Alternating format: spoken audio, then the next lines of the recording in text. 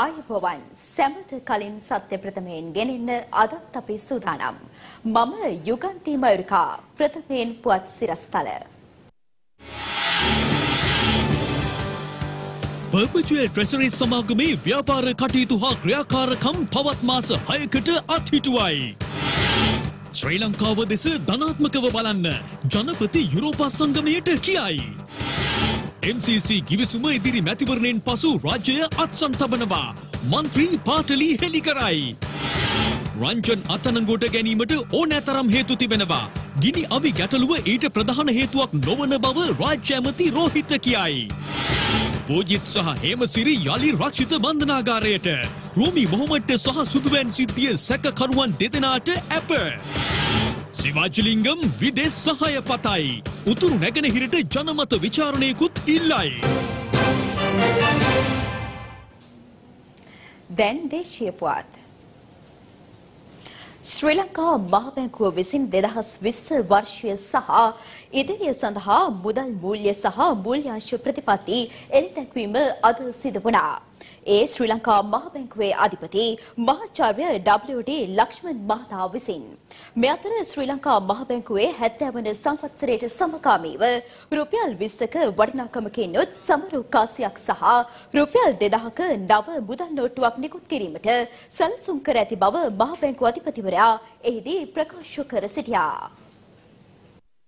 Today, the Sri Lankan economy is at a crossroads. The Sri Lankan economy faced significant challenges in 2019, emanating from movements in the global economy as well as domestic developments. Within a single year, across the globe, monetary policies have reversed from tightening to easing, as economies experienced a synchronized slowdown caused by prevailing conditions in global trade cycle, rising trade barriers, geopolitical uncertainties, and numerous structural challenges. The spillover effects of the Easter Sunday attack, in particular, were felt across almost all spheres of economic activity. The economy grew at a slow pace of 2.6% in real terms in the first 9 months of 2019. The rate of growth for the whole year is likely to be around 2.8%. As an outcome of the collective efforts made by the Financial Intelligence Unit of Sri Lanka and other stakeholders, in October 2019, Sri Lanka was delisted from the grey list of the Financial Action Task Force. There are many domestic and international challenges. In the words of Sir Winston Churchill, the pessimist sees difficulty in every opportunity. The optimist sees the opportunity in every difficulty. Let us also begin to see opportunities in the difficulties we encounter. The Central Bank of Sri Lanka, as the apex institution in money matters, will continue to guide Sri Lanka to reach new heights in socio-economic achievement. මේ අතර ලියාපදිංචි ස්කන්ධ හා සුරකුම්පත් ආඥාපනත හා දේශීය භාණ්ඩාගාර බිල්පත් ආඥාපනත යටතේ නිකුත් කරන ලද නියෝගයන්ට අනුව ශ්‍රී ලංකා මහ බැංකුව විසින් කරනු ලබන විමර්ශන කටයුතු තවදුරටත් සිදු කරගෙන යාමේ අරමුණින් ශ්‍රී ලංකා මහ බැංකුවේ මුදල් මණ්ඩලය විසින් Perpetual Treasury සමාගමේ ප්‍රාථමික අලෙවිකරුවෙකු විසින් කරනු ලබන ව්‍යාපාර කටයුතු සහ ක්‍රියාකාරකම් අත්හිටුවීම 2020 ජනවාරි මාස 5 වන දින පස්වරු 4:30 සිට බලපැවැත්වෙන පරිදි මාස 6ක කාල සීමාවක් සඳහා තවදුරටත් දීර්ඝ කිරීමට තීරණය කර තිබෙනවා. ජනාධිපති ගෝඨාභය රාජපක්ෂ මහතා සහ යුරෝපා සංගමය නියෝජනය කරන මෙරට තානාපතිවරුන් අතර හමුවක් අද පෙරවරුවේ ජනාධිපති කාර්යාලයේදී සිදු වුණා. මෙම සාකච්ඡාවට ශ්‍රී ලංකාවේ ප්‍රංශ තානාපති එරික් ලැවර්ටු, ශ්‍රී ලංකාවේ ජර්මන් තානාපති ජොන් රොඩේ, ශ්‍රී ලංකා නියෝජ්‍ය ඉතාලි තානාපති ඇලෙග්‍රෝ බයිස්ට්‍රෝචි, ශ්‍රී ලංකාවේ නෙදර්ලන්ත තානාපති තංජා ගොන්ග්‍රිප්, ශ්‍රී ලංකාවේ රොමේනියා තානාපති වික්ටර් චියුස්ඩේ යන මහත්ම මහත්මීන් සහ යුරෝපා සංගමේ ශ්‍රී ලංකා දූත කාර්යාලයේ ඩෙනිස් වායු මහතාද මෙම හමුවට එක්ව සිටියා. මනල් ලෙස සංවිධානය කරන ලද ජනාධිපතිවරණ ව්‍යාපාරය පිළිබඳ සතුට පළ කළ තානාපතිවරුන් මෙහිදී ජනාධිපති දුහුරේ දියුරුම් දෙමින් කරමින් ජනාධිපතිවරයා කළ කතාව අගය කිරීමට ලක් කර තිබෙනවා. ආයෝජන මධ්‍යස්ථානයක් ලෙස ශ්‍රී ලංකාව දෙස ධනාත්මකව බන ලෙසයි මෙහිදී ජනාධිපතිවරයා යුරෝපා සංගමයෙන් ඉල්ලා තිබෙන්නේ. සංවර්ධනය සහ බලය බෙදීම පිළිබඳව වැඩිදුර කරුණු දැන ගැනීමට නියෝජිත කණ්ඩායම උනන්දුවක් දක්වා තිබෙනවා. ඊට පිළිතුරු ලබා දෙමින් ජනාධිපතිතුමා ප්‍රකාශ කර ඇත්තේ දේශපාලන විසඳුම් සංවර්ධන ක්‍රියාපිළිවෙත සමග සමගාමීව ඉදිරියට යා යුතු බවයි. නිදසුනක් ලෙස 13 වන ව්‍යවස්ථා සංශෝධනය පිළිබඳව අදහස් දක්වමින් ජනාධිපතිවරයා පෙන්වා දී ඇත්තේ එහි අන්තර්ගත ඇතැම් විධිවිධාන ප්‍රායෝගික නොවන බවයි. ඒ වෙනුවට දේශපාලකයන් විසින් කළ යුතු වන්නේ විකල්ප විසඳුම් සෙවීම බවත් පළාත් සභාවලට පොලිස් බලතල ලබා දුන්නහොත් පොලිසිය දේශපාලනීකරණය වීම ජනාධිපතිවරයා උදාහරණයක් ලෙස පෙන්වා දී තිබෙනවා. පොලිස් ස්ථානාධිපතිවරුන් දක්වා ධූරයන්ට පළාත් සභාවලට අයත් දිස්ත්‍රික්කවල ජනතාව පත් කිරීම වඩාත් ප්‍රායෝගික බව ජනාධිපති ගෝඨාභය රාජපක්ෂ මහතා මෙහිදී පෙන්වා දී තිබෙනවා. එය භාෂාව හා සංස්කෘතික වෙනස්කම් හේතුවෙන් හටගන්නා ගැටලු විසඳීමට මඟ පාදුණු ඇති බවයි ජනාධිපතිවරයා ප්‍රකාශ කර තිබෙන්නේ. මීට අමතරව දූෂණය පිටු දැකීමට විනිවිද භාවය සහතික කිරීමට දක්ෂතාවයට සහ හැකියාවට වටිනාකමක් ලබා දීමට ජනාධිපතිවරයාගේ කැපවීම පිළිබඳවද මෙහිදී නියෝජිත කණ්ඩායම සිය ප්‍රශංසාව පළ කර තිබෙනවා. තම ගැටලුවලට ස්ථිර විසඳුමක් ලබා නොදෙන්නේ නම් එක්සත් ජාතීන්ගේ සංවිධානය සහ විදෙස් රටවල් හරහා සිය ඉල්ලීම් දිනා ගැනීමට ඕනෑම පියවරක් අනුගමනය කරන බව උතුරු පළාත් හිටපු මන්ත්‍රී එම්.කේ. සිවාජලිංගම් මහතා පවසනවා. එයද යාපනීය ප්‍රදේශයේ පැවති මාධ්‍ය හමුවකදී. තාවකාල විසඳුමට හරි ධාතුනේ සංශෝධන ක්‍රියාත්මක වෙන්න ඕනේ කියලා තමයි අපි ඉල්ලීම කරන්නේ. පොලිස් බලතල, ඉඩම් බලතල සහ තාවකාලික උතුරු නයිනේර පළාතේ එකතු කරලා ගමන් කරන්න අපි සූදානම් වෙලා ඉන්නවා. අපි ස්ථිර විසඳුමට අලුත් ව්‍යවස්ථාව කරා අපිට ෆෙඩරල් ක්‍රමය දෙන්න ඕනේ කියලා තමයි අපි ඉල්ලීමක්.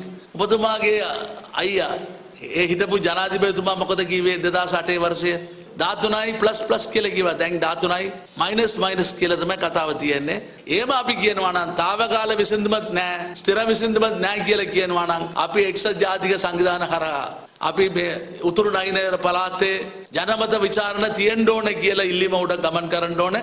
අපි එක්සත් ජාතික මානව හිමිකම් හරහා එක්සත් ජාතික සංවිධාන පොදු සභාව හරහා ආරක්ෂාව සභාව හරහා ඉන්ටර්නැෂනල් ක්‍රිමිනල් කෝට් එකට අපි ගෙනියලා තමයි අපිට විසඳුමක් දෙන්න ඕනේ කියලා ගමන් කරන්න ඔබතුමා තල්ලු කරන්න එපා. අධිකර ජනාධිපතිතුමාගේ පාර්ලිමේන්තු එක විවෘත කරලා කතාවට අධිකර ජනාධිපතිතුමා කියලා තිබුණා. ඒ කතාව බලනකොට මේක සිංහල බෞද්ධ ජනතාව විතරයි ඉන්නවා, අනිත් සුළු ජාතියක ගණන් කරන්න බෑ කියලා වාගේ තමයි කතා කරේ. එක්සත් ලංකා කියලා අපි බලාපොරොත්තු ඉන්නකොට ඒ ගිය රාජ්‍යයි බෞද්ධ ආගමට විතරයි කියලා කිව්වා නම් ඒක මේ විසඳුමක් එන්නේ නැහැ. මේ අතර අද පැවති මාධ්‍ය හමුවකට එක් වෙමින් රාජ්‍ය අමාත්‍ය ලක්ෂ්මන් යාපා අබේවර්ධන මහතාද ජනාධිපතිවරයාගේ රාජාසන කතාව සම්බන්ධයෙන් මෙලෙස අදහස් පළ කළා. ජනාධිපතිතුමාගේ මේ ප්‍රතිපත්ති ප්‍රකාශනය තුල කිසිම ආකාරයකින් දේශපාලන ප්‍රහාරයක් හෝ වෙනත් කිසිම කාරණයක් සම්බන්ධයෙන් මේ ප්‍රතිපත්ති ප්‍රකාශනය කියවීමේදී එතුමා කටයුතු කරේ නැහැ. නමුත් මම දැක්ක අද පුවත්පතක තියෙනවා විශේෂයෙන්ම රාජාසන කතාවේදී ජනාධිපති සියලු ජාතීන් ආගම් භාෂාවන් අමතක කරලා කියලා. ඔහු කිව්වේ එකම කාරණය රජුන් තනන්නන් මේ මැතිවරණ ඉවත් වෙලා තියෙනවා කියලා. ඒ රජුන් තනන්නන් ඉවත් වෙලා තියෙන්නේ මේ ජාතීන් වශයෙන් බෙදලා ඒ ජාතීන්ගේ නායකත්වයන් අරගෙන ඒ ජනතාව විකුණලා ආණ්ඩු පාලනය කිරීම කරන්න දෙන්නේ නැහැ කියන එක තමයි එතුමා පැහැදිලිව කිව්වේ. ඒ ජනතාව භාවිතා කරලා තමන්ගේ දේශපාලන කටයුතු ක්‍රියාත්මක කරගෙන ගියා. නමුත් මේ රටේ බහුතර ජනතාවක් තීන්දුව කළා තියෙනවා එවැනි තත්ත්වයක් නැතුව බහුතර ජනතාවගේ බලයෙන් ආණ්ඩුවක් පත් කරන්න පුළුවන් කියලා. ඒ නිසා අද සමහර අයට ප්‍රශ්නයක් කියලා තියෙනවා මේ භාෂා පිළිබඳ කතා කරේ නැහැ, ආගම් පිළිබඳ කතා කරේ නැහැ. එහෙම කතා කරන්න අවශ්‍යතාවයක් නැහැ. එතුමා ඉතා පැහැදිලිව ඉල්ලීමක් කරා සියලුම සුළු ජාතීන් නියෝජනය කරන දේශපාලන පක්ෂ වලට එක්කහුව වෙන්න කියලා. ඒ නිසා ජාතිවාදයෙන් එතුමා කතා කරෙත් නැහැ, ආගම්වාදයෙන් එතුමා කතා කරෙත් නැහැ. පාර්ලිමේන්තු මන්ත්‍රී රංජන් රාමනායක මහතා සහ අපරාධ පරීක්ෂණ දෙපාර්තමේන්තුවේ හිටපු අධ්‍යක්ෂක ශාලි අබේසේකර මහතා අතර සිදු වූ බව පැවසෙන දුරකථන සංවාදයක් සම්බන්ධයෙන් කරුණු විමර්ශනය කිරීම සඳහා ඔවුන් අත්අඩංගුවට ගත යුතු බව රාජ්‍ය අමාත්‍ය රෝහිත අබේගුණවර්ධන මහතා පවසනවා. අද කොළඹදී පැවති මාධ්‍ය හමුවකට එක්වෙමින් රාජ්‍ය අමාත්‍යවරයා මේ බව ප්‍රකාශ කළා. එමෙන්ම මේ සම්බන්ධයෙන් විවිධ පාර්ශ්ව මෙලෙස අදහස් පළ කළා. පාර්ලිමේන්තු මන්ත්‍රී රංජන් රාමනායක මන්ත්‍රීවරයාගේ නිවස පොලිසිය විසින් පරීක්ෂාවට භාජනය කරලා ඔහුව අත්අඩංගුවට අරගෙන ඔහුව අධිකරණයට ඉදිරිපත් කිරීමෙන් පසු ඔහුට අප ලබා දීමේ සිද්ධිය සම්බන්ධයෙන්. එක පැත්තකින් මේ සිද්ධිය දිහා බලනකොට අපිට දකින්න සිද්ධ වෙනවා ශ්‍රී ලංකාවේ පොලිසියේ හැසිරීම ගැන අපේ අප්‍රසාදය අපි පළ කරනවා. ඊයේ දවස වෙනකොට සමාජ මාධ්‍ය ජාලය තුල ඔබ මාධ්‍ය ආයතනත් මේ වන විට මේ සම්බන්ධයෙන් ඉදිරිපත් වෙනවා. ඔබ දකිනවා රංජන් රාමනායක මන්ත්‍රීවරයා ඒ වගේම CID එකේ හිටපු ශානි අබේසේකර අධ්‍යක්ෂකවරයා අතර හඬපටයක් අද මේ වන විට මේ රටේ සියලුම මාධ්‍ය ජාලය තුල අපි හැමෝටම දකින්න අහන්න ලැබෙනවා. පාර්ලිමේන්තු මන්ත්‍රී රංජන් රාමනායක මහතා සහ අපරාධ පරීක්ෂණ දෙපාර්තමේන්තුවේ හිටපු අධ්‍යක්ෂ ශානි අබේසේකර මහතා අතර සිදු වූ බව පැවසෙන දුරකථන සංවාදයක හඬපටයක්ද මෙම මාධ්‍ය හමුවේදී රාජ්‍ය අමාත්‍ය රෝහිත අබේගුණවර්ධන මහතා ඉදිරිපත් කළා. කෙසේ වෙතත් දුරකථන හඬපට සම්බන්ධයෙන් නීතිමය කටයුත්තක් මේ වන විට ක්‍රියාත්මක වන බැවින් එම හඬපටය විකාශය නොකිරීමට අප තීරණය කළා. මේ එම මාධ්‍ය හමුවේදී වැඩිදුරටත් අදහස් දැක්වූ රාජ්‍ය අමාත්‍ය රෝහිත අබේගුණවර්ධන මහතා. මේ රංජන් රාමනායක මන්ත්‍රීවර අත්අඩංගුවට ගන්න ඕනේ මේ ගිනිඅවියක් තියාගෙන හිටපු එකට. එහෙම නැත්නම් තමන්ගේ ගිනිඅවියට අවසර පත්‍රයක් ලබා ගන්නවත් එකට නෙමෙයි. මෙන්න මේවට තමයි රංජන් රාමනායක මන්ත්‍රීවරයාගෙන් ගෙනල්ලා කට උත්තර ලබා ගන්න ඕනේ. දැන් මේකේ බොහොම පැහැදිලිව රංජන් රාමනායක මන්ත්‍රීවරයා මේ රටේ අධිකරණයේ ඉන්න විනිසුරුවරුන්ට දුරකථනයෙන් කතා කරනවා. දුරකථනයෙන් කතා කරලා ඒ විභාග වන නඩුවල සැකකරුවන්ව හිරගෙදරට යවන්න ඔහු සාකච්ඡා කරන හඬපට මේකේ තියෙන්නේ. ඒතර මේ විදිහට මේ ආණ්ඩුව දේශපාලනික වශයෙන් දේශපාලන දඩයන් කළා හිරගෙදර ඉන්න කී දෙනෙක් ඉන්නවා? රිමාන්ඩ් බන්ධනාගාර ගත කරපු කී දෙනෙක් ඉන්නවා? අහිංසක ජීවිත කීයක් විනාශ වෙලා තියෙනවා? කවුද මේවට වග කියන්න වෙන්නේ? මේ රටේ කළා තියෙන මහා දූෂණ මංකොල්ල වංචාවලට වැඩිය භයානක දෙයක් මේ මිනිස් ජීවිත එක්ක සෙල්ලම් කරලා තියෙන්නේ. ඒතර ශානි අබේසේකර තාම පොලිස් සේවයේ ඉන්නවා. මේ වගේ සිදුවම් වලට මොහු සම්බන්ධයි. අද හඬපට තියෙනවා. ඔහුගේ ක්‍රියාවලිය එළියට එනවා. ඒ නිසා අපි බොහොම පැහැදිලිව කියනවා පොලිස්පතිතුමනි කරුණාකරලා මේ සමාජ මාධ්‍ය ජාලය තුල සැරිසරන මේ හඬපටේ අරගෙන කරුණාකරලා සානි අබේසේකරවත් රංජන් රාමනායකවත් මේ සම්බන්ධයෙන් නීතිය ඔවුන්ට ක්‍රියාත්මක කරන්න.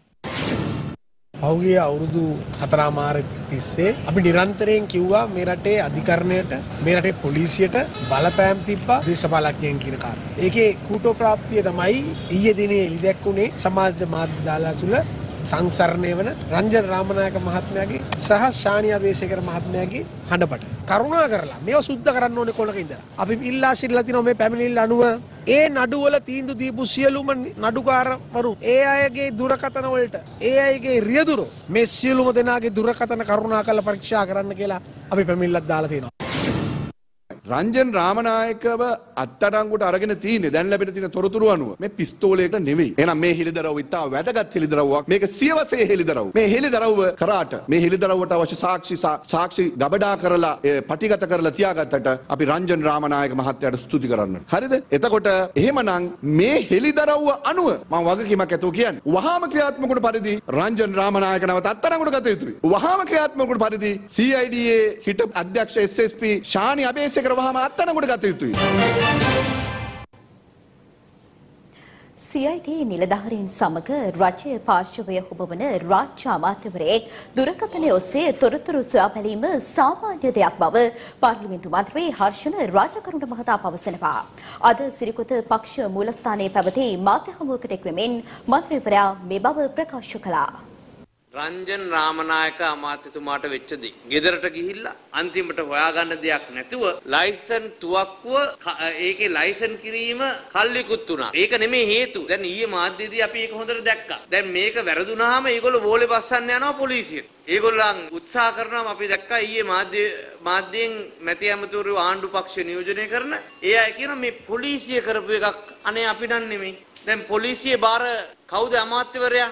ජනාධිපති ගෝඨාභය රාජපක්ෂ රාජ්‍ය අමාත්‍යවරයා චමල් රාජපක්ෂ අමාත්‍යවරයා ආරක්ෂක ලේකම්වරු. දැන් මේ කවුරුත් දන්නේ නැතුවද මේ පාර්ලිමේන්තු මන්ත්‍රීවරයෙක්ව අත්අඩංගුවට ගන්න යන්නේ? දැන් බබාලා වෙන්න හදන. මේක ඉතා පැහැදිලිව දේශපාලන පරිගැනීමට මේ අය මේ සිදුවීම් කරන්නේ. මේ මෙහෙම සුළුතර ආණ්ඩුවක් තියාගෙන මේ අය මේ විදිහට හැසිරෙනවා නම් 3/2ක බලය තිබ්බොතින් මොනවා කරාවිද? අනිත් එක තමයි මේ දැන් මේ කියන්නේ යන්නේ මේ CID එකේ නිලධාරීන්ට කතා කරලා අපි මහජන නියෝජිතයන් හැටියට අපි පොලිසියට කතා කරනවා. අපිට තිබ්බ ලොකුම චෝදනාව මොකද්ද පහුගිය කාලේ? අපිට තිබ්බ ලොකුම චෝදනාව තමයි මේ හොරුන්ව අල්ලන්නේ නැත්තේ ඇයි කියලා. අපි යන මිනිස්සු අහන්නේ ඒකම දේ ඒක. එතකොට අපි පොලිසියෙන් කතා කරලා අහන එක වැරදිද? මොකද්ද වෙලා තියෙන්නේ? මේ නඩුවට මොකද්ද වෙලා තියෙන්නේ? අපි දැනගන්න එපා. ඉතින් සමහර වෙලාවට පාර්ලිමේන්තුවට කතා කරනවා. සමහර වෙලාවට ටෙලිෆෝන් එකෙන් අහනවා. 21 වෙනි සියවසරේනේ අපි ලියුම් ලියලා අහන්නේ නැහනේ.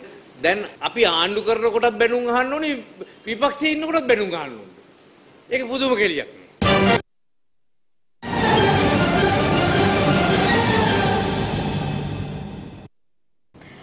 මෙන්න දැන් ලැබුණු පුවතක්. බදුල්ල පස්සර ප්‍රධාන මාර්ගයේ මඩොල් සීම 6 වන සතපුම් කණුවස්ලදී දරුණු අනතුරක් සිදු වී තිබෙනවා. ලංකා ගමනාගමන මණ්ඩලයට අයත් බස් රථයක් ප්‍රපාතයකට පෙරලීමෙන් මෙම අනතුර සිදු ඇති බවටත් පුද්ගලයන් පිරිසක් ජීවිතක්ෂයට පත්ව ඇති බවටත් මේ වන විට අපට තොරතුරු ලැබී තිබෙනවා.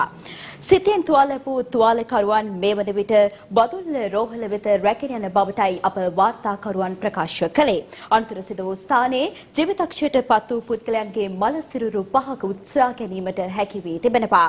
අප ප්‍රාදේශීය වාර්තාකරුවන් මේ වන විටත් එම ස්ථානයේ අනතුර සිදු ස්ථානයට ළඟා වෙමින් සිටිනවා. මේ පිළිබඳ වැඩිදුර තොරතුරු අප ඔබට ගෙනීමට සූදානම්. මෙන්න එම පුවත නැවතත්.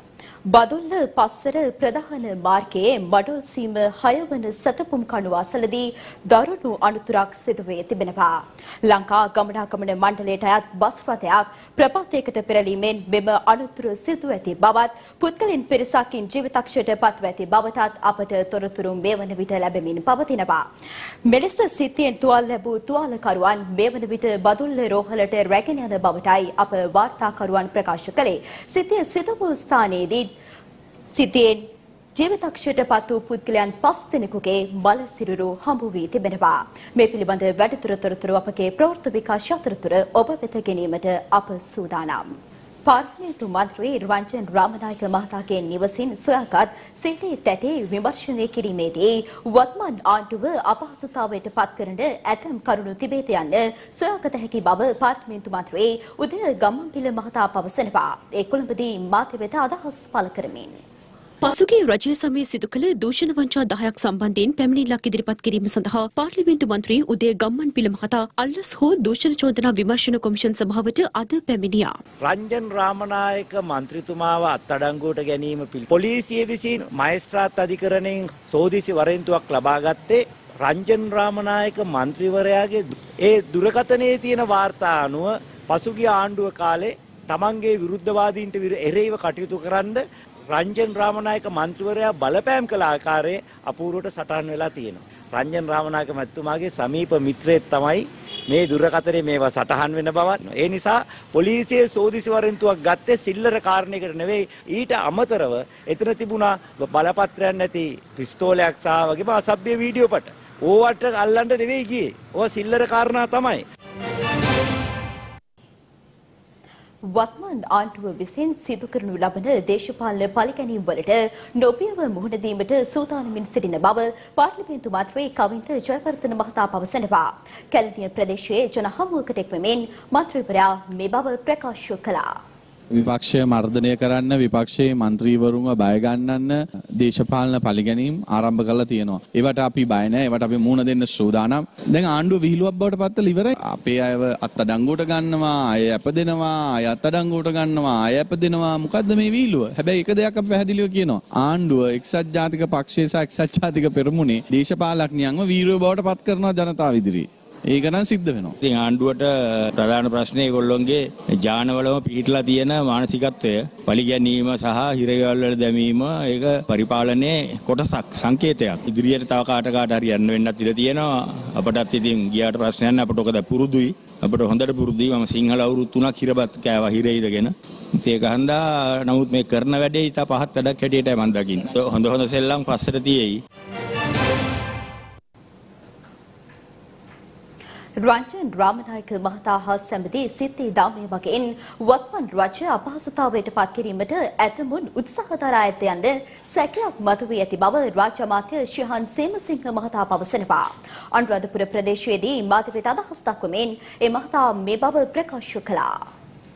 අපිට දැන් සැකයක් තියෙනවා පහුගිය ආණ්ඩුවේ ක්‍රියාකලාපය තුළ නීතිය ක්‍රියාත්මක කිරීමේදී කවුද රංජන් රාමනායක හිටපු ඇමතිවරයාව භාවිතා කරේ. එතකොට මේක ඊටාම විමර්ශනයට ලක් කර යුතු කාරණාවක්. ඒ වගේම තමයි කවුද සැබවින්ම පොලිසිය සමගද මේ රංජන් රාමනායක ගනුදෙනු කරේ. ඊට ඉහළින් හිටපු තවත් කෙනෙක් රංජන් රාමනායකව කණ්ඩායමක් භාවිතා කරාද මේ වගේ දේශපාලන දඩයමක් කරන්න. ඒ හින්දා මේ කාරණා සම්බන්ධයෙන් වනින් අපි බලාපොරොත්තු වෙනවා හිලතරව්වක් සිදු වෙයි කියලා. අනිවාර්යෙන්ම අපිට සාධාරණ සැකයක් තියෙනවා රංජන්ගේ ඉහළ ඊටාම බලවත් පුද්ගලයන් කිහිප දෙනෙක් රංජන්ව මෙහෙवला මේ කටයුතු කරා කියලා මම මතයක් දරුවා. විශේෂයෙන්ම අර රංජන්ගේ හැසිරීම තුල ඒ අත්අඩංගුවට ගැනීම තුල ඒ වගේම මේ නිකුත් වෙච්ච මූලික ප්‍රවෘත්තිය තුල විශ්වාස කරා මේ අපේ රජය අපහසුතාවයට පත් කරන්න යම් කණ්ඩායමක් කටයුතු කරනවා කියලා.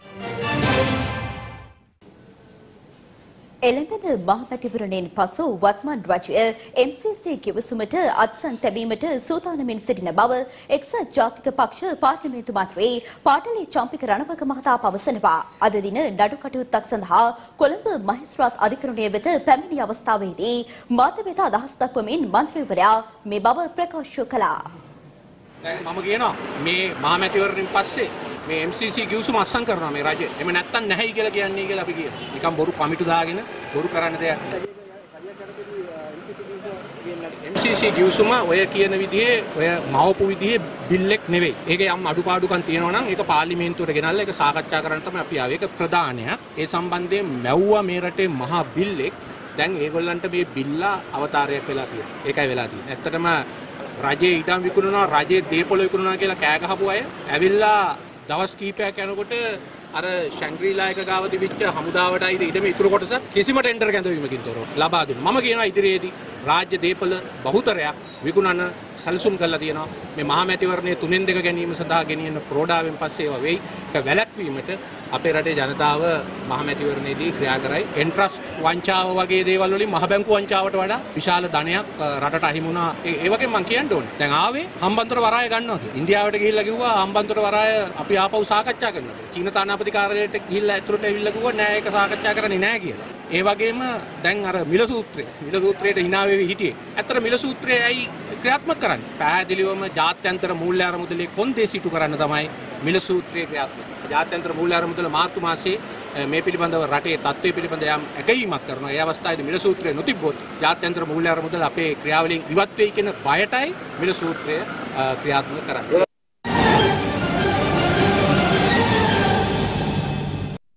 පුනෝපුවතාක් පස්සර බදුල්ල ප්‍රධාන මාර්ගයේ මඩොල් සීම 6 වන සතපුම් කණුව අසලදී සිදුවූ අනතුරින් පුද්ගලයන් 6 දෙනෙකුට වැඩි පිරිසක් ජීවිතක්ෂයට පත්වී ඇති බව මඩොල් සීම පොලිසිය පවසනවා. මීට විනාඩි කිහිපයකට පෙර ලංකා ගමනාගමන මණ්ඩලයට අයත් බස් රථයක් අඩි 150ක පමණ ප්‍රපාතයකට පෙරලීමෙන් මෙම අනතුර සිදුව තිබෙනවා. අප ප්‍රාදේශීය වාර්තාකරුවන් පවසන්නේ මගින් 35කට වැඩි පිරිසක් බස් රථයේ ගමන් කර සිට ඇති බවයි. මින් තුවාල ලැබූ 30කට වැඩි පිරිසක් බදුල්ල මහරෝහල වෙත ඇතුළත් කර ඇති බව රෝහල් ප්‍රකාශකයෙකු සඳහන් කළා. පස්සර බදුල්ල ප්‍රධාන මාර්ගයේ මඩොල් සීම 6 වන සතපුම් කණුව අසලදී සිදු වූ අනතුරින් පුද්ගලයන් 6 දෙනෙකුට වැඩි පිරිසක් ජීවිතක්ෂයට පත්වී ඇති බව මඩොල් සීම පොලිසිය පවසනවා. මීට විනාඩි කිහිපයකට පෙර ලංකා අඩි 150ක පමණ ප්‍රපාතයකට පෙරලීමෙන් මෙම අනතුර සිදුව තිබෙනවා. අප ප්‍රාදේශීය වාර්තාකරුවන් පවසන්නේ මගින් 35කට වැඩි පිරිසක් බස් රථයේ ගමන් කරමින් සිට ඇති බවයි. මින් තුවාල ලැබූ 30කට වැඩි පිරිසක් බදුල්ල මහරෝහල වෙත ඇතුළත් කර ඇති බව රෝහල් ප්‍රකාශකයෙකු සඳහන් කළා. අග්‍රාමාත්‍ය මහින්ද රාජපක්ෂ මහතා අද මහනුවර ශ්‍රී දලතා සමිඳුන් වැළපොතා ගනිමින් ආශිර්වාද ලබා ගත්තා. අග්‍රාමාත්‍ය මහින්ද රාජපක්ෂ මහතා අද මහනුවර ශ්‍රී දලතා මාලිගාවට පැමිණියා. දියවඩන නිලමේ ප්‍රදීප් නිලංග දැල මහතා විසින් අග්‍රාමාත්‍යවරයා මෙහිදී පිළිගනු ලැබුවා. ඉන් අනතුරුව අග්‍රාමාත්‍ය මහින්ද රාජපක්ෂ මහතා දලතා සමිඳුන් වන්දනාමාන කර ගනිමින් ආශිර්වාද ලබා ගත්තා. ඉන් අනතුරුව මහනුවර බහිරව කන්ද ඓතිහාසික ශ්‍රී මහා බෝධි විහාරයට පැමිණි අග්‍රාමාත්‍යවරයා එහි විහාරාධිපති උඩරට අමරපුර මහානිකායේ ශාසනෝදය කාරක සංඝ සභාවේ කාරක සංඝ සභික හා මූල්‍ය ලේකකාධිකාරී ගෞරව ශාස්ත්‍රවේදී ශාස්ත්‍රපති පූජ්‍ය යටවත්තේ ධම්මානන්ද හිමියන් බැහැදටුවා. ඉන් අනතුරුව අග්‍රාමාත්‍යවරයා බෝධීන් වහන්සේ වෙත පැමිණ බෝධීන් වහන්සේට පිරිකර පූජා කර සඳුන් පැණි නහවා පුද පූජා සිදු කරමින් ජයසිරි මහා බෝසමිඳුන්ගේ ආශිර්වාදය ලබා ගත්තා. සෙත් පිරිත් සජ්ජායනා කරමින් අග්‍රාමාත්‍යවරයාට මහා සංඝරත්නය විසින් ආශිර්වාද පළ කළා.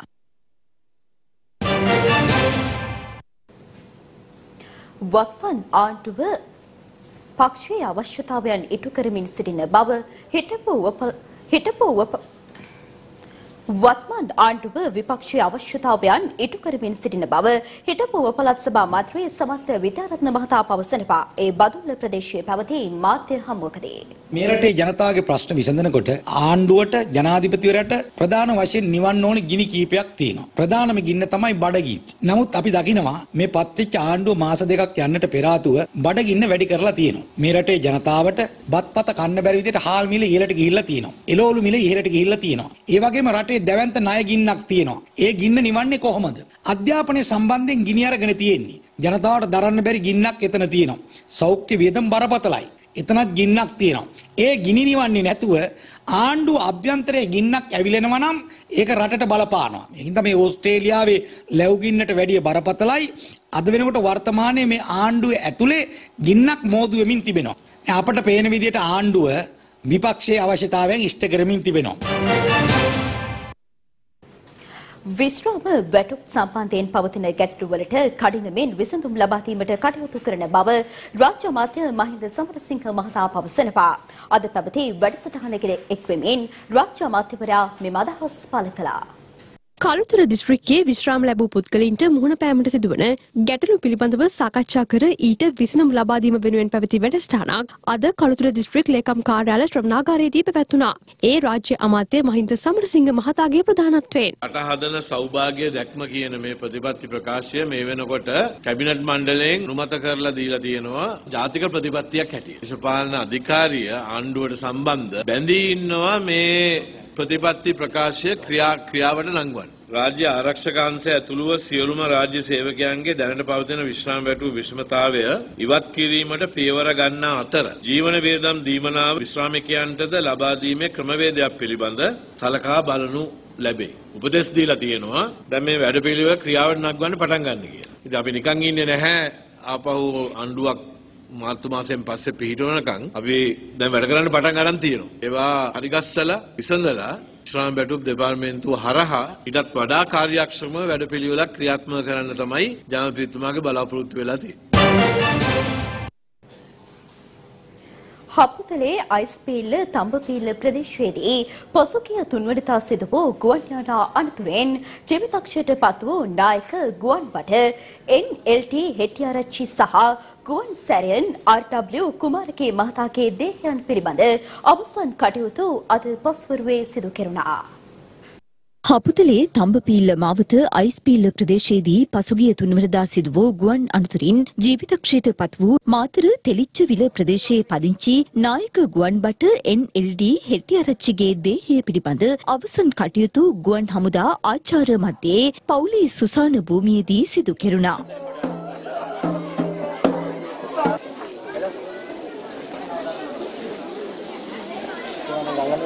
අනතුරින් මියගිය තිස්සමහාරාම රබර්වත්ත ප්‍රදේශයේ පදිංචි ගුවන් සැරියන් RW කුමාරගේ මහතාගේ දේහය පිළිබඳ අවසන් කටයුතුද ගුවන් හමුදා ආචාර්ය මැදේ රෝහණපුර පොදු සුසාන භූමියේදී අද පස්වරුවේ සිදු කෙරුණා.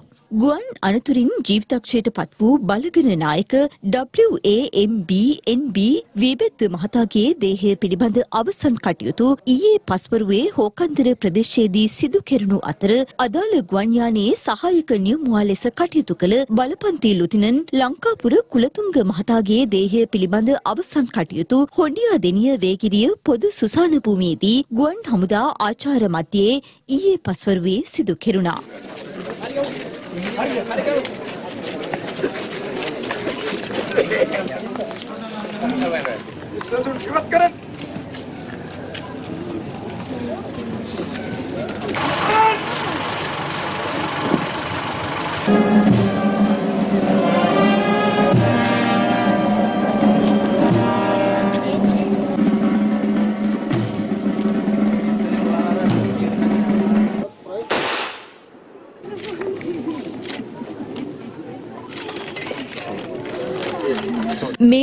පසුගිය 3 වන දින සිදු වූ මෙම ගුවන් අනතුර සම්බන්ධයෙන් බණ්ඩාරවෙල මහේස්ත්‍රාත් අධිකරණයේ මහේස්ත්‍රාත් කීර්ති කුඹුරුහේන මහතා විසින් හපුතලේ පොලිසිය වෙත අධිකරණ නියෝග 6ක් මගින් ආයතන 6ක් සඳහා පසුගිය 4 වන දින නියෝග නිකුත් කර තිබුණා. ඒ හපුතලේ පොලිසිය විසින් අධිකරණය හමුවේ සිදු කළ කරුණු දැක්වීමකට අදාළවයි. ඒ අනුව රජයේ රස පරීක්ෂකවරයාට තාක්ෂණ වාර්තාවක් ඉදිරිපත් කිරීම සඳහා ගුවන් හමුදා අනදින නිලධාරීවරයාට එදින කාලගුණය පිළිබඳ වාර්තාවක් ලබා ගැනීම සඳහා කාලගුණ විද්‍යා දෙපාර්තමේන්තුවට අනතුර සිදු වූ ස්ථානය පිළිබඳ නිවැරදි භාවය දැන ගැනීම සඳහා මිනින්දෝරු දෙපාර්තමේන්තුව හට අවසාන වශයෙන් ගුවන් යානය හා සම්බන්ධ වූ හඬපට ලබා ගැනීම සඳහා මත්තල ගුවන්තොටුපළේ ස්ථාන භාර නිලධාරීවරයාට මෘත ශරීර සහ මරණ වාර්තා ලබා ගැනීම සඳහා බදුල්ල අධිකරණ වෛද්‍ය සඳකෙන් වඩුගේ මහතා හට මෙම නියෝග ලබා දී තිබෙනවා. අදාළ ගුවන් අනතුර සම්බන්ධයෙන් විමර්ශනය කර ගුවන් හමුදාපතිවරයා හට වාර්තාවක් ලබා දීම සඳහා විශේෂ කමිටුවක්ද පත් කරනු ලැබුවා. ඒ සම්බන්ධයෙන් හමුදා මාධ්‍ය ප්‍රකාශක චන්දන වික්‍රමසිංහ මහතාගෙන් අප කළ විමසීමකදී ඔහු සඳහන් කළේ අදාළ අනතුර යානයේ සිදු වූ තාක්ෂණික දෝෂයක් හේතුවෙන් සිදු වූවාද නැතිනම් පාරිසරික සාධකයක් හේතුවෙන් සිදු වූවාද යන්න තීරණයකට එළඹිය හැක්කේ පරීක්ෂණ වලින් අනතුරුව බවයි. එහි අවසන් වාර්තාව හැකි ඉක්මනින් ගුවන් හමුදාපතිවරයා හට බාර දෙන බවද හමුදා මාධ්‍ය ප්‍රකාශකවරයා වැඩිදුරටත් ප්‍රකාශ කළා. පස්සර බදුල්ල ප්‍රධාන මාර්ගයේ මඩොල්සිම 6 වන සැතපුම් කණවාසලදී සිදු වූ අනතුරින් පුද්ගලයන් 6 දෙනෙකුට වැඩි පිරිසක් ජීවිතක්ෂයට පත් වී ඇති බව මඩොල්සිම පොලිසිය සඳහන් කළා. ලංකා ගමනාගමන මණ්ඩලයට අයත් බස් රථයක් අඩි 150ක පමණ ප්‍රපාතයකට පෙරලීමෙන් මෙම අනතුර සිදුව තිබුණා. මෙම සිද්ධිය වාර්තා කිරීම සඳහා අප වාර්තාකරුවන් එම ස්ථානයට ළඟා වූ අතර ඔවුන් මේ වන විටත් එම දර්ශන අප වෙත යොමු කරමින් සිටිනවා. එම දර්ශනවල දුරකථනයෙන් ලබාගත් දර්ශන සංස්කරණය නොකළ දර්ශන කිහිපයක් මේ වන විට අපට ලැබී තිබෙනවා. ඒ දර්ශන වෙතයි දැන් අවධානය.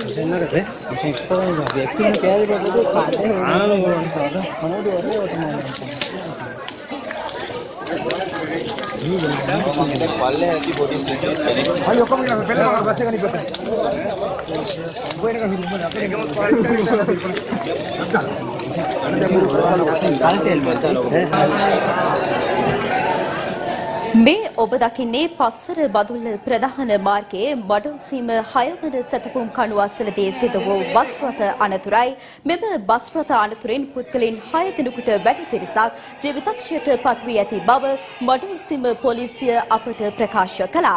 මීට සුළු මොහොතකට පෙර ලංකා ගමනාගමන මණ්ඩලයට අයත් බස් රථයක් අඩි 150ක පමණ ප්‍රපාතයකට පෙරලීමෙනුයි මෙම අනතුරට ලක් වුණේ.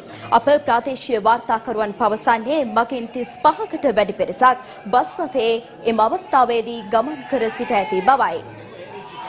ඔබ මේ දකින්නේ එම අනතුරෙහි ජංගම දුරකථන ඔස්සේ අප වෙත ලැබුණු සංස්කරණය නොකරන ලද දර්ශනයි.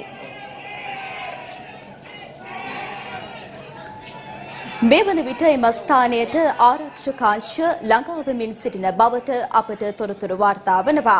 අප වාර්තාකරුවන් මේ පිළිබඳ වැඩිදුර තොරතුරු ඔබ වෙත ගෙනෙන්නට සූදානම්.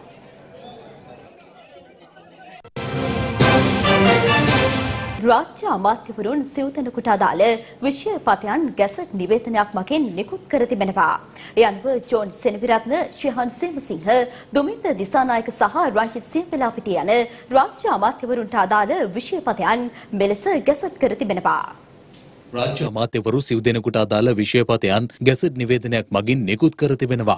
කැබිනට් අමාත්‍යවරුන්ට පත්වීම් ලබා දීමෙන් අනතුරුව ජනාධිපති ගෝඨාභය රාජපක්ෂ මහතා සඳහන් කර සිටියේ රාජ්‍ය අමාත්‍යවරුන්ට ආයතන සහ වගකීම් ගැසට් නිවේදන මගින් පවරා දීමට කැබිනට් අමාත්‍යවරුන් පියවර ගත යුතු බවයි. ඒ අනුව රාජ්‍ය අමාත්‍යවරුන් වන ජෝන් සෙනවිරත්න, ශිහන් සේමසිංහ, දුමින්ද දිසානායක, රංජිත් සියඹලාපිටිය යන මහත්වරුන්ට අදාළ විෂයපතයන් මෙලෙස ගැසට් කර තිබෙනවා. අග්‍රාමාත්‍යවරයා යටතේ පවතින අමාත්‍යාංශවල ජාතික ප්‍රතිපත්ති නීති දෙපාර්තමේන්තුව, පොදුජන ව්‍යාපාර දෙපාර්තමේන්තුව, වෙළඳ ආයෝජන දෙපාර්තමේන්තුව, ජන හා සංඛ්‍යාලේඛන දෙපාර්තමේන්තුව, තක්සේරු දෙපාර්තමේන්තුව, සමාගම් ලියාපදිංචි කිරීමේ දෙපාර්තමේන්තුව, වාණිජ්‍ය දෙපාර්තමේන්තුව සහ තිරසර සංවර්ධන සභාව යන ආයතන රාජ්‍ය අමාත්‍ය ජෝන් සෙනවිරත්න මහතා යටතට පවරා ඇති බව සඳහන් වනවා. ශිහාන් සේමසිංහ රාජ්‍ය අමාත්‍යවරයා යටතට ණය තොරතුරු කාර්යාංශය, සංවර්ධන මූල්‍ය දෙපාර්තමේන්තුව, අපනයන සංරක්ෂණ මණ්ඩලය, ග්‍රාමීය සංවර්ධන බැංකුව සහ නිවාස සංවර්ධන මූල්‍ය සභාව පවරා තිබෙනවා. එමෙන්ම ඩල සලහ පෙරුම අමාත්‍යවරයා යටතේ පවතින ජාතික තරුණ සේවා සභාව, ජාතික තරුණ සේවා සම්මත අධිකාරිය, ජාතික තරුණ සේවා සමූපාකාර නායකත්ව සංවර්ධන ආයතනය, දුමින්ද දිසානායක රාජ්‍ය අමාත්‍යවරයා යටතට පවරා ඇති බව ගැසට් නිවේදනයේ සඳහන්. අධ්‍යාපන රාජ්‍ය අමාත්‍ය රංජිත් සියඹලාපිටිය මහතා යටතට අධ්‍යාපන ප්‍රකාශක දෙපාර්තමේන්තුව, ශ්‍රී ලංකා ප්‍රකාශක සංවර්ධන කාර්යාංශය, ජාතික පුස්තකාල සහ ප්‍රලේඛන සේවා මණ්ඩලය, පිරිවෙන් අධ්‍යාපන මණ්ඩලය හා රාජ්‍ය මුද්‍රණ නීතිගත සංස්ථාව මෙලෙස ගැසට් නිවේදනයක් මගින් එම රාජ්‍ය අමාත්‍යවරුන්ගේ විෂයපතයන් යටතට ගැසට් කර තිබෙනවා. පාස්කු ඉරුදින එල්ල කෙරුණු ත්‍රස්ත ප්‍රහාර මාලාව වළක්වා ගැනීමට ක්‍රියා නොකිරීම තුළින් සාපරාධී ලෙස රාජකාරිය පැහැර හැරීම සම්බන්ධයෙන් සැකපිට රක්ෂිත බන්ධනාගාරගත කර සිටින හිටපු ආරක්ෂක ලේකම් හේමසිරි ප්‍රනාන්දු සහ පොලිස්පති පූජිත් ජයසුන්දර යන මහතුරුන් ලබන 22 වෙනිදා දක්වා රිමාන්ඩ් භාරයේ තැබීමට කොළඹ මහේස්ත්‍රාත් අධිකරණය අද නියම කර තිබෙනවා.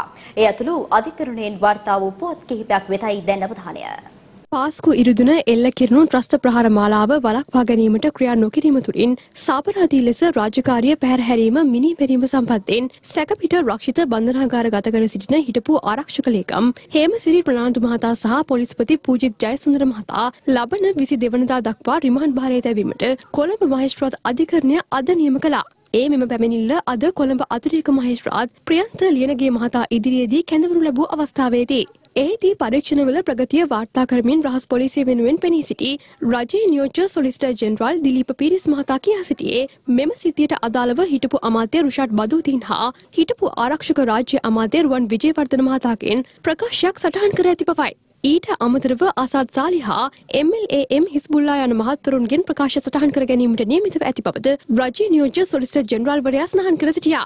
හිටපු ජනාධිපති මෛත්‍රීපාල සිරිසේන මහතා හෙට හෝ අනිත්දා දින ප්‍රකාශ ලබා දීමට සූදානම් බව දන්වා ඇතැයි පැවසූ නියෝජ්‍ය සොලිසිටර් ජෙනරාල්වරයා හිටපු අග්‍රාමාත්‍ය රනිල් වික්‍රමසිංහ මහතාගෙන් ප්‍රකාශ සටහන් කර ගැනීම සඳහා තවමත් දින ලබා දී නොමැති බවද සඳහන් කළා. පරීක්ෂණවල ප්‍රගතිය සලකා බැලූ කොළඹ අතිරේක මහේස්ත්‍රාත් ප්‍රියන්ත ලියනගේ මහතා සැකකරුවන් දෙදෙනා ලබන 22 වෙනිදා තෙක් තවදුරටත් රිමාන්ඩ් භාරයේ තැබීමටයි නියෝග කළේ. 2016 වසරේ රාජගිරිය ප්‍රදේශයේ සිදු වූ රිය අනතුරු සිද්ධියක් සම්බන්ධයෙන් රක්ෂිත බන්ධනාගාර ගත කර සිටි හිටපු අමාත්‍ය පාඩලී චම්පික රණමක මහතාගේ රියතුරු වන දිලුම් තුසිත කුමාරණ මැත්තා දැඩි කොන්දේසි සහිත ඇප මත මුදා හැරීමට කොළඹ අතිරේක මහේස්ත්‍රාත් කාංචනා නිරංජනාද සිල්වා මහත්මිය අද නියම කළා. කරුණු සලකා බැලූ මහේස්ත්‍රාත්වරිය මෙම සැකකරුට ඇප නියම කිරීම තුළින් ඉදිරියේදී ප්‍රකාශ ලබා දීමට නියමිත සාක්ෂිකරුවන්ට බලපෑම් සිදුවිය හැකි බවට පිළිගත හැකි කරුණු ඉදිරිපත් වී නොමැතියෙන් ඔහු ඇප මත මුදාහරින ලෙස නියම කළා. ඒ අනුව අදාළ සැකකරු රුපියල් 2,50,000ක ශරීර ඇප දෙකක් මත මුදාහැරීමට නියම කළ මහේස්ත්‍රාත්වරිය විමර්ශන කටයුතු වලට උපරිම සහාය ලබා දිය යුතු බවයි සඳහන් කළේ. ඉකුත් ජනාධිපතිවරණය සමයේ ආන්දෝලනයකට තුඩුදුන් සුදුවෑන් මාධ්‍ය සාකච්ඡාවට සහභාගී වූ පුද්ගලින් දෙදෙනා සහ එම සිද්ධියට මූල්‍ය අනුග්‍රහය ලබා දුන් බව කියමින් අත්තරම් කොටගෙන රක්ෂිත බන්ධනාගාර ගත කර සිටි රාජ්‍ය ඖෂධ නීතිගත සංස්ථාවේ හිටපු සභාපති රෝමි මොහොමඩ් යන තිදෙනා ඇප මත මුදා හැරීමට කොළඹ මහේස්ත්‍රාත් අධිකරණය අද නියම කළා. ඒ අනුව සැකකරුවන් තිදෙනාව රුපියල් ලක්ෂ 5 බැගින් වූ ශරීර ඇප දෙකක් මත මුදා හැරීමට නියම කළ මහේස්ත්‍රාත්වරිය සැකකරුවන්ගේ විදේශ ගමන් තහනම් කරන බවටද නියම කළා. ඒ අනුව සැකකරුවන් තිදෙනා ඇප මත මුදා හැරීමට නියම කළ මහේස්ත්‍රාත්වරිය නඩුව නැවත පෙබරවාරි මාස 27 වනදා කැඳවීමටයි නියම කළේ. එදින සැකකාර හිටපු අමාත්‍ය රාජිත සිනරත්න මහතා අධිකරණ හමුවේ පෙනී සිටිය යුතු බවද මහේස්ත්‍රාත්වරිය විසින් නියම කර සිටියා. දැන් රටපතා පුවත් කිහිපයක් කෙටියෙන්. ජාති ආගම් වේදිකකින් තොරව එකමුතුකම නංවාලීමේ අරමුණ ඇතිව යුනිලිවර් ආයතනය විසින් ආරම්භ කළ සන්ලයිට් මනුතම් වියමන වැඩසටහනේ සිව්වන වැඩසටහන අද බණ්ඩාරවැල ප්‍රදේශයේදී සිදු කෙරුණා. සන්ලයිට් ශ්‍රී ලාංකේය මනුදම් වියමන සවිමත් කරන්නට අද දවසේදී අපි ඇවිල්ලා ඉන්නේ බණ්ඩාරවැල නගරේ. බණ්ඩාරවැල නගරේ වෑන් පාක් එකේ තමයි මේ විදිහට අපි රැඳී සිටින්නේ. මේ වෙනකොටත් දැවැන්ත ජන පිරිසක් අපිත් එක්ක එකතු වෙලා ඉන්නවා. මේ ගමන නිදහස් රටක් ඒකීය රාජ්‍ය නිර්මාණය කරන්නට අපි කැමැති කියන පණිවිඩේ ප්‍රතිඥාව අරගෙන ඔබ තාම මෙතෙන්ට ආවේ නැත්නම් එන්න ඉක්මනටම බණ්ඩාරවැල වෑන් පාක් පරිසරයේ ඉඳලා හවස 5 වෙනකන් ඉන්න සූදානම්. ඔබේ අස්සනත් අපිට ලබා දෙන්න, ඔබේ නමත් අපිට ලබා දෙන්න, ලබා දීලා මේ මනුදම් වියමන තව තවත් ශක්තිමත් කරන්නට එකතු වෙන කියලා මතක් කරනවා. හෙට දවසේදී අපි වැලිමඩ හමු වෙන්නට සූදානම් ඉන්නවා කියලා මතක් කරන්න ඕනේ. මේ ගමන ඌව පළාත පුරාවම ලංකාව පුරාවම මේ මනුදම් වියමන අපි මේ ආකාරයට ක්‍රියාත්මක කරනවා. ඇත්තටම සතුටු වෙලා බණ්ඩාර නගරයට ඇවිල්ලා මෙහෙම අස්සනක් ලබා දීම සම්බන්ධව මමත් අස්සන් කරා. මම කියන්නේ ලෝකවාසී සියලු දෙනාටම මේක අස්සන් කරන්න කියලා අපි සියලු දෙනා මේක රාජ්‍යයක් එක යටතේ ඉන්නවා කියලා ඒ විදිහට පෙන්වන්න ලොකු දෙයක් වෙනවා, ලොකු ධෛර්යයක් මේක අස්සන් කිරීමට. ඇත්තටම හොඳ වැඩසටහන. මේක තවත් හොඳට කරන්න කියලා මම ආශිර්වාද කරනවා. තවත් අයට එන්න කියලා ආරාධනා කරනවා. යාපනයේ විශ්වවිද්‍යාලයේ ඉංජිනේරු පීඨය විසින් සංවිධානය කරනු ලබන වාර්ෂික ප්‍රදර්ශනය අද ආරම්භ වුණා. ප්‍රදර්ශනය අද සහ හෙට යන දෙදින තුල උදෑසන 8 සිට පස්වරු 4 දක්වා පැවැත්වෙන අතර ප්‍රදර්ශන නැරඹීම සඳහා කිසිදු ගාස්තුවක් අය කෙරෙන්නේ නැහැ.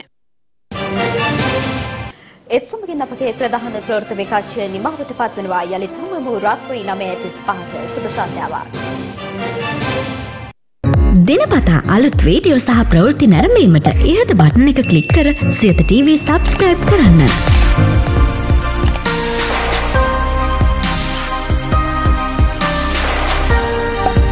අලුත් වීඩියෝ ගැන මුලින්ම දැනගන්න මෙම සීනුව ක්ලික් කරන්න.